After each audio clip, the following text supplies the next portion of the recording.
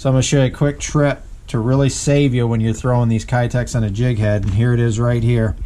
I add the wacky O-rings that you would put on a Senko. I put a couple right on the nose of that bait. I don't know how well you can see that, but there's 2 clear O-rings right there on the nose of that Kitex.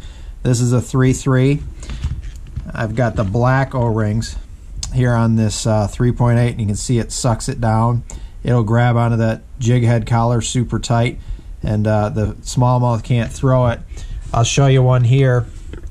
It's actually been ripped up a little bit and the fish have torn it up pretty good, but you've got those 2 O-rings that'll hold that Kitex on there.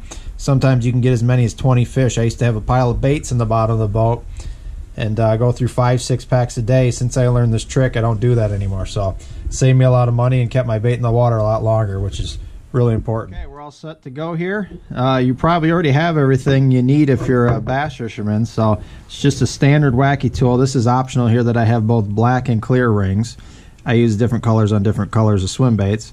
So we're working with Sexy Shad today, so I am going to use the clear here. I'll slide 2 of these up there, just like these are just your standard wacky Senko sized rings. I do have smaller ones when I go to the smaller swim baits like the 3.3 and the 2.8, but for this 3.8 the standard size works great. And you're right, we got 2 ready to go on there.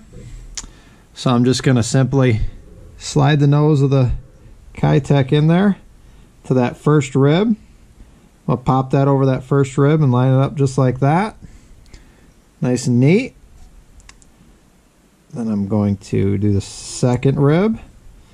That one actually doubled up on there, and that's just fine, but just sucks that plastic down and grabs that collar of that jig head, and you're going to get a lot more fish and save you a lot of baits.